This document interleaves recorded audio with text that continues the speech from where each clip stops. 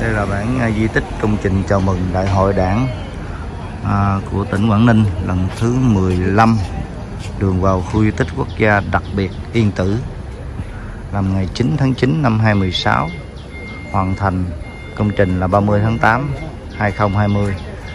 Buổi sáng anh em đang tập trung ở đây để ghi một tí hình ảnh để mình làm lưu niệm trong chuyến đi hành trình xuyên Việt của ngày hôm nay. Hôm nay lộ trình đi từ Hải Phòng qua Quảng Ninh, có tham quan 2 điểm du lịch là Yên Tử và chùa Ba Vàng. Anh em đang tham quan chùa Yên Tử trước. Đây là trên đường Đông Phương nha bà con, thành phố Hạ Long. Ở đây là bản dẫn vẹo bên tay trái ra lại trung tâm Uông Bí, thì mình đi thành phố Hạ Long là 42 km.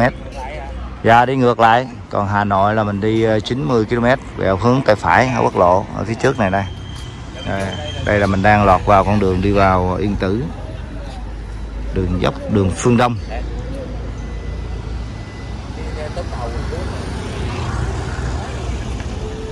Đường đi vào chùa Cầm Thực, khu di tích quốc gia đặc biệt Yên Tử, chùa Cầm Thực nha bà con. Mình quẹo phía bên tay trái đi vào bên chùa, mình lên trên đỉnh tiếp tục, còn 6 km nữa, đi một con dốc quá đã luôn. Mới vừa leo xong một con dốc, còn một đoạn trên nữa sẽ tiếp nữa.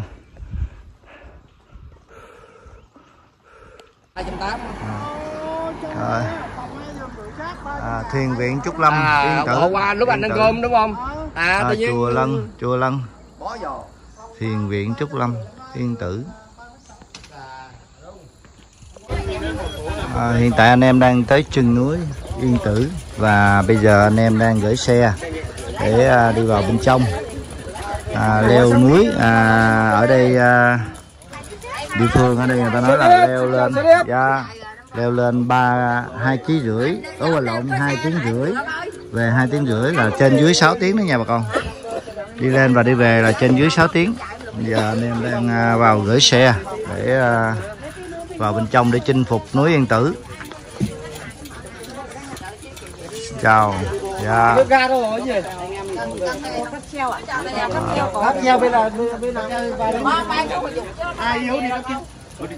Má 15 kỷ niệm. Má 15 kỷ niệm. Rút bọc trống. Dành riêng cho xe đạp 1 ô bên đây. Này đây. Em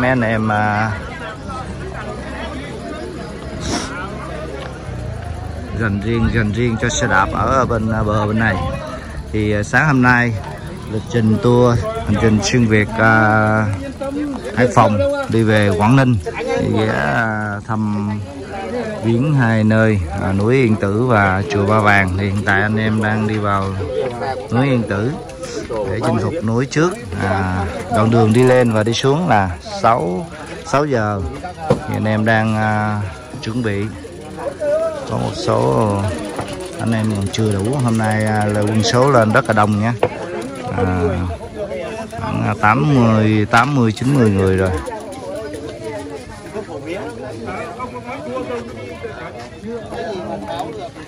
Hello. Chào anh trai. How are you? Dạ. Rồi. Chuẩn bị đường nghề đây, gỡ giày á. Đây.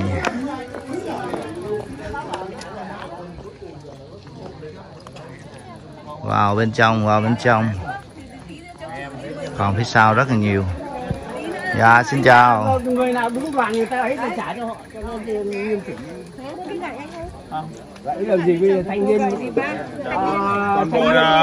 nhà mình là một đầu 75 tuổi. Anh ấy sang thử nét cho em đi ạ. Vâng, thanh niên. Có mấy cây gậy đi ra để chống đi lên luôn ha. Người ta đạp xe 170 180 cây số một ngày, bây giờ cũng ai đi chống gậy. Ai đi gậy nữa hả? Đâu biết được đây mồ hôi đó biết ngay chứ gì. Ai có mua nước thì vào cho em mua nước nhé. Rồi, xin chào cô chú anh chị em nha. Bây giờ mong Em đang chuẩn bị tinh thần để chinh phục núi Yên Tử đây. Xin chào buổi sáng vui vẻ nào. Em đi vào gửi xe còn nằm đây nè. Nhường cho anh em đi vào trước. Rồi chúng ta sẽ vào bên trong xe điện.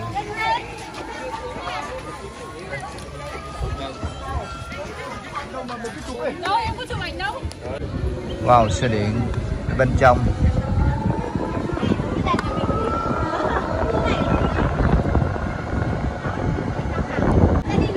Đi lên núi Yên Tử, lên đường lên cáp treo. Đó là cái hàng cổng rất là đẹp của bà con. Đây là cổng Trúc Lâm Yên Tử. Phía chân có 2 chú voi.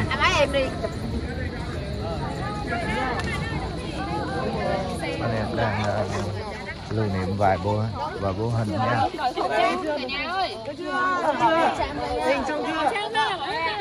Điện thoại của ai vậy? Đi tránh cho tí. Nắng quá. Đây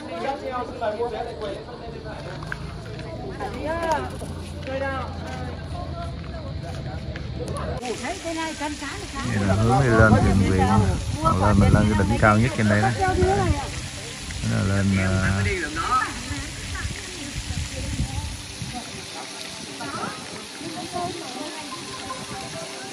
hai bên có 2 cái hồ cá rất là nhiều. Đường đi lên núi thì mấy cái măng chua khô, mực, măng le, sáo, củ gì không biết luôn, bán nhiều ổ. Chè lam Yên Tử 20 nhá. Cái này là 20.000. mấy cái bánh này là địa phương. Rồi trái gì không biết luôn. Trà hồng sâm. Cái gì đó? Không biết cái trái gì đó. Cái gì? Dọc hai bên đường đó, họ bán nha. Ủa sao lại có xe này? À xe chuyển đồ hả? Ở đây toilet làm bằng mấy cái gạch màu đỏ rất là đẹp.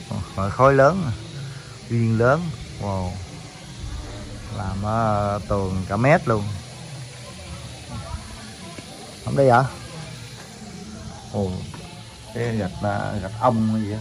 Ồ, quá đẹp luôn. Toilet quá hoành tráng. Đây. Sản xuất tại chỗ luôn nha bà con. Ồ, cái này là cái gì trời? Này là cái gì đấy? Cái bánh đủ thứ à.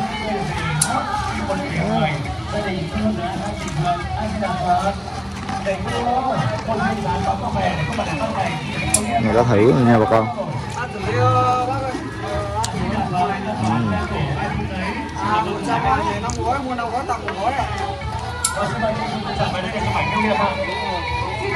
Người Quan Họ trân trọng cảm ơn quý khách. Hôm nay đến phần về lại cầu tài đất này, cầu lộc đất lộc, đi tươi về tốt, đi 1 về 10. Xin được cảm ơn các anh chị rất nhiều để cho người Quan Họ chúng em. Cho đoàn Quan Họ trân trọng cảm ơn quý khách rất nhiều và chúc quý khách lên chùa đến Phật được cầu tài đất này, cầu lộc đất lộc. Xin được mời quý vị, xin được cảm ơn chị ạ. Xin được sư đoàn thể thao.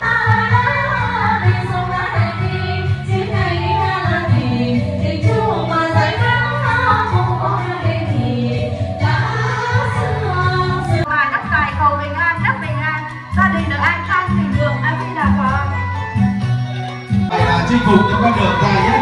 A Di Đà Phật.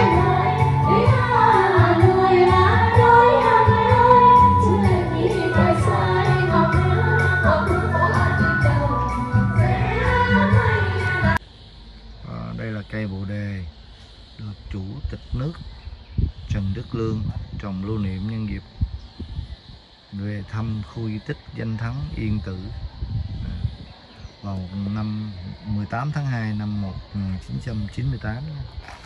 Đây là cây bồ đề, tới ngày hôm nay nó rất là lớn.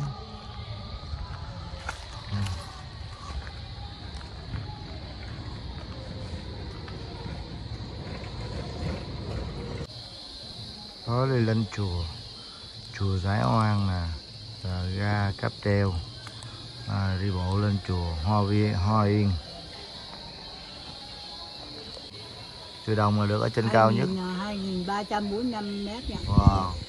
chùa Đồng là 2 cây số thôi. Chùa Đồng là 2345 m, chùa Hoa Yên là 950 m, chùa Giải Oan là 200 m kế bên bên.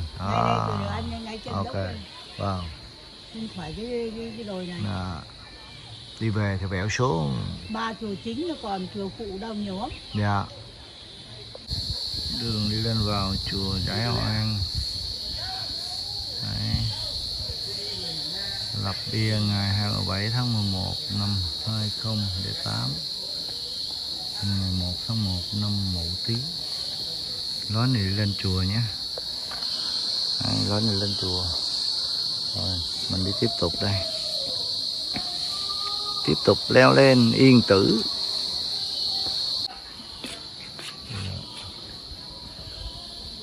Đi vòng bên kia xuống lại. Đây bên trong của chùa Giải Oan còn gỗ nha con. Di sản Việt Nam luôn. Cây đại hoa trắng. Wow, đúng cây sứ. Chùa Giải Oan.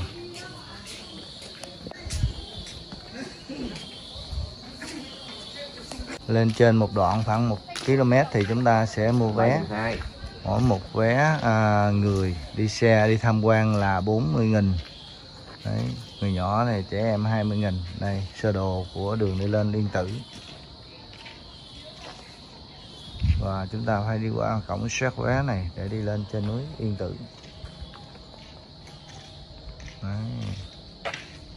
Thì vừa qua cái cổng soát vé không mà anh chị em sẽ giật hồn khi có những cái đỉnh dốc như thế này.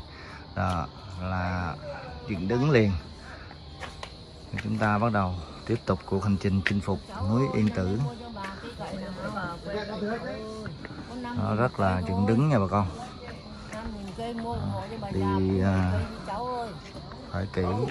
Đây mất thang đá, không biết nghe bao nhiêu ngàn bậc thang. Thì đi lên hai bên có những bà cụ bán mấy cái cây chổi, cây trống. Đấy, vừa vào cái cổng bên trong là dựng đứng liền.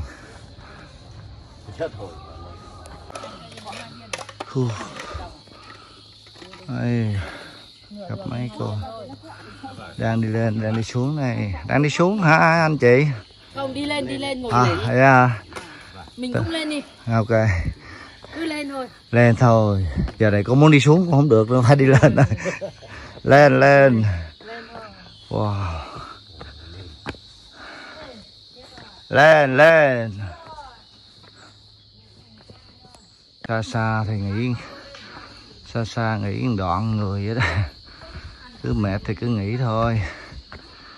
Đi mà khỏe. Yên Tử. Ây giời, lên. Ây giời.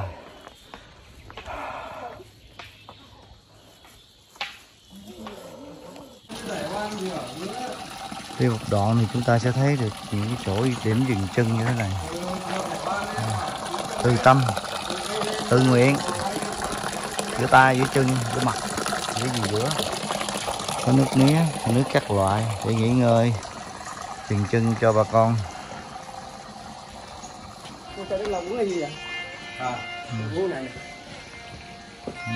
Nãy giờ mình cũng lên được khoảng 4 chỗ dừng chân rồi. Còn xa mịt dưới nha bà con. Cứ leo mà tới đâu là nghỉ tới đó thôi.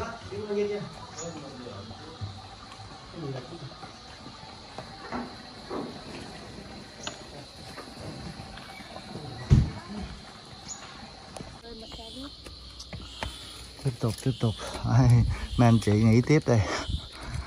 Ủa, hoa viên, đường Trúc, đường Tùng là sao đó? Thẳng luôn. Một đường Trúc, đường Tùng. Dạ, được. Đây là cho mình 2 đường lựa chọn nha bà con. Một là đường ngoằn ngoèo, lạng qua lạng lại. Còn 2 là đường này lên thẳng. Đó, ở đây cái ụt dựng đứng thẳng lên, sẽ gần hơn đường bên đây. Giờ ăn thua Thích thì lên một đường thôi, rồi về một đường. Bây giờ lên một đỉnh cao. Gần tới đỉnh rồi bà con ơi. Tới vườn tháp Hòn Ngọc.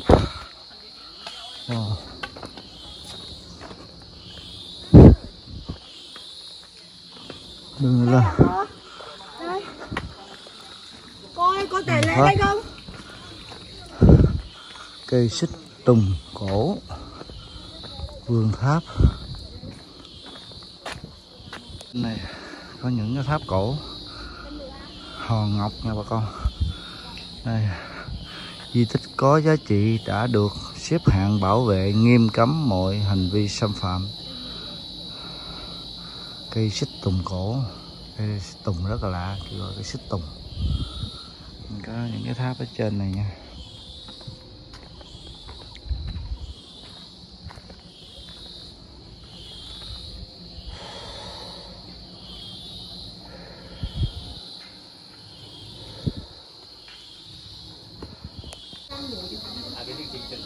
Cái điểm thứ tư, điểm dừng chân trên đỉnh núi. Wow, có mấy em ong đang hút nước mía nè.